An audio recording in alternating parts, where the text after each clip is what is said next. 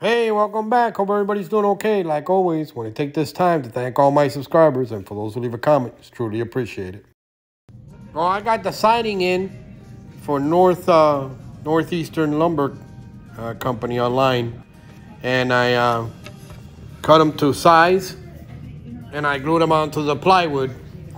I then cut some little strips of sticks and put them on the trims, just to cover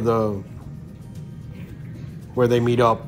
And here's the completed ductwork that's gonna go. I glued it onto the wall. The roof one is still not attached.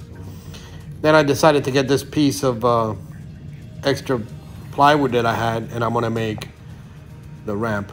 Cut the edges off so it'll fit snug in between the trim.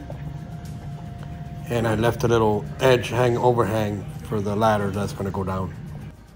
And cutting more little tiny pieces of wood, I did the braces for the ramp, overhang, sidewalk, whatever you wanna call it. I had that angle, but then I decided to make this little platform where the ladder was gonna come down and meet the bottom. Because this is gonna be attached to my wood mill or wood cutting area. These little pieces, I cut them 1 inch. I use the same piece to cut every single one. I just don't cut and keep going. I cut, move that piece, use the same starting piece to cut all the other ones. Then with that little tiny balsa wood, I did the ramp. I did the handrails. I got some stair stringers from Northeastern Lumber, and these come in one long size, which you cut. And I cut 2 of them, paste them to my ramp, overhang, sidewalk, whatever you want to call it. And then I just cut little pieces of balsa and made the stairs. Put a hand railing, just so he doesn't fall when he's coming down.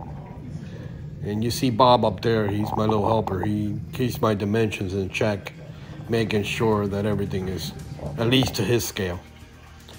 And then I went to the roof and I cut this 1/2 inch by 1/2 inch balsa woods at angles to make it look like beams for the roof.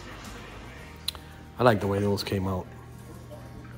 And basically I did the stairways going from the 3rd to the 2nd level. Same way I did the stairs going down to the ground.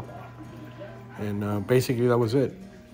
Next step is to build like a conveyor belt ramp to go up into the mill, the logs that have been cut.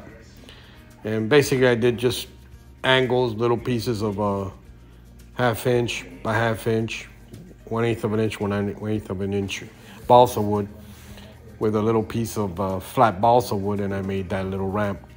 The doorway is just cardboard paper.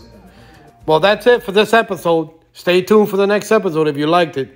Thumbs up, subscribe, click that little bell button. Happy railroading. Bye.